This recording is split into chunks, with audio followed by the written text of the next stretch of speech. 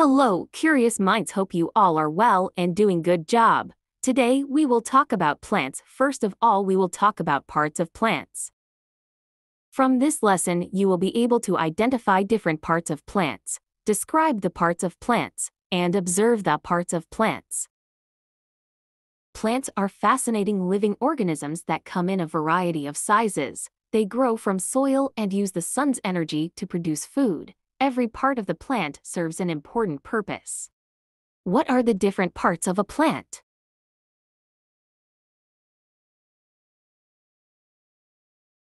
Roots are usually underground. It anchors the plant in the ground. Roots absorb water and minerals from the soil.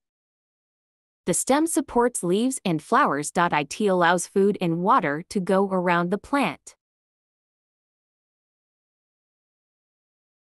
Leaves are flat and thin parts of the plant. It uses the sun to make its food. Most leaves are green in color.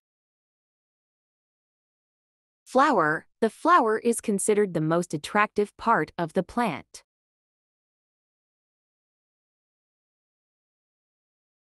Fruit is part of a flowering plant. It contains the seeds of the plant. Seeds. A seed is a part that can grow into a new plant. Most plants reproduce by seeds.